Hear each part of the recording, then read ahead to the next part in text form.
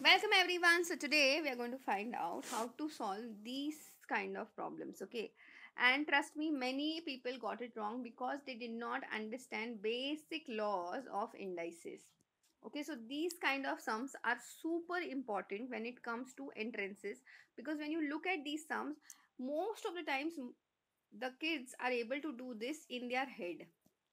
Okay, and if you're not able to do it, then please stick around. You will understand how you can do this orally.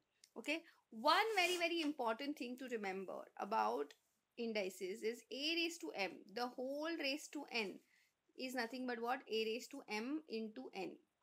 So similarly, this 90 over here, 30 raised to 90. Instead of 90, I will write this as what?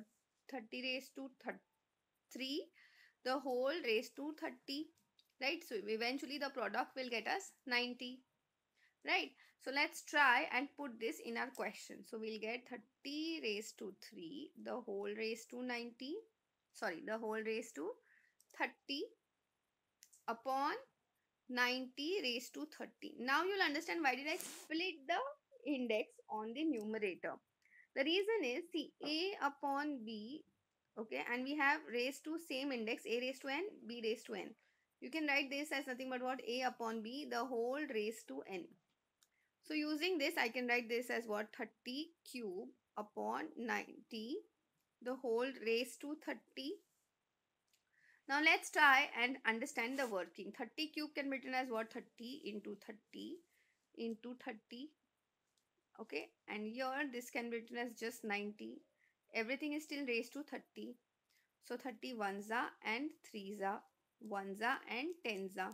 So you're left with basically 30 into 10, that is what? 300 raised to 30. You saw how easily you could have done this in your head had you known these two policies or laws of indices. Okay, so if you don't know the laws of indices, I would recommend you to please go through them, because these are very easy and this is something which will you help you throughout. Okay, that's it for today. I will see you in the next video.